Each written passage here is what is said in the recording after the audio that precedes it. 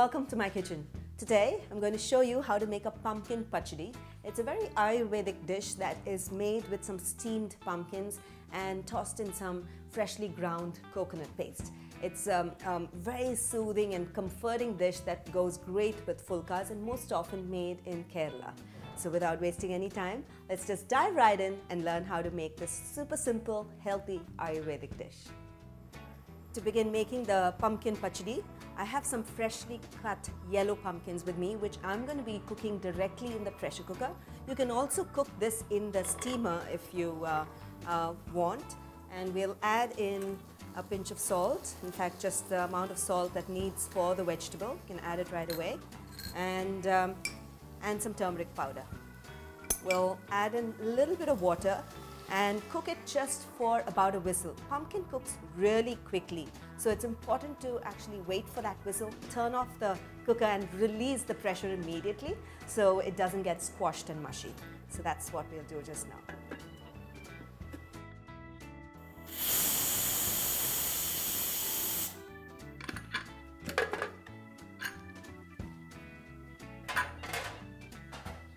Notice that the pumpkin is just cooked just right and it's not mashed up and the pieces are still intact. So now that the pumpkin is cooked and we're done cooking the pumpkin, we have to grind the coconut, green chili, curry leaf mixture.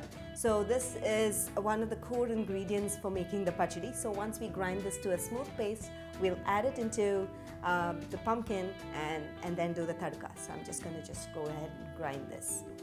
So into my small mixer grinder, I'm going to add in that inch piece of ginger, green chili, curry leaves and the coconut.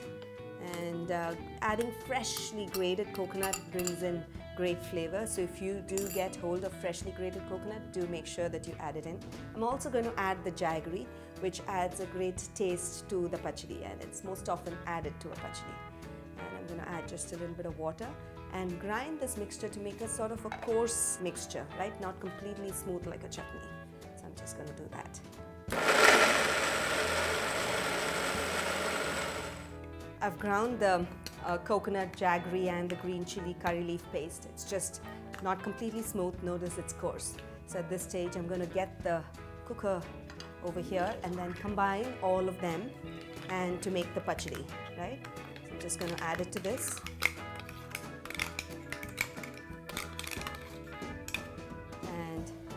Give this mixture a stir. That's it. There is no further cooking required to make this. All that is required now is to add the tadka. Most often the tadka is also skipped because there's oil in it, but I like to add that tadka with rye and urad dal and it brings out great flavors.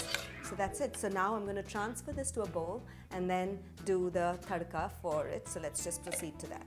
Okay. So now to make the tadka, the seasoning, also known as the talchikotte in Tamil, right?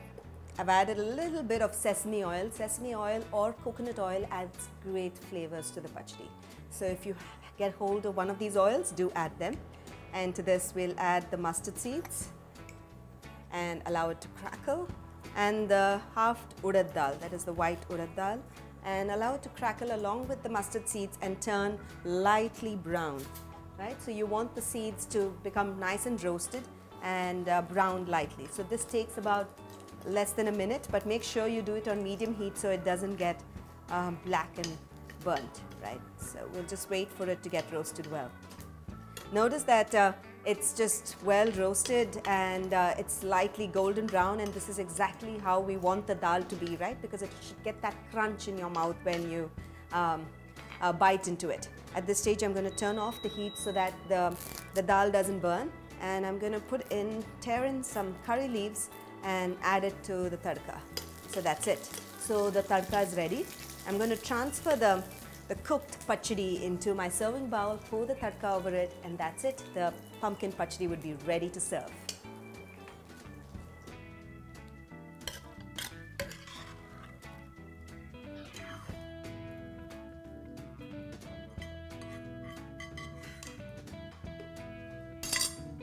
I hope you like this really quick and easy and simple pumpkin pachadi. It's a different way of making pumpkin at home. apart from the pumpkin masalas or any other sabji that you make. It's wholesome, it's simple, and it's delicious. You must try this in your kitchen. When you do, don't forget to share your feedback and leave your comments below. So until then, until next time, happy cooking and healthy eating.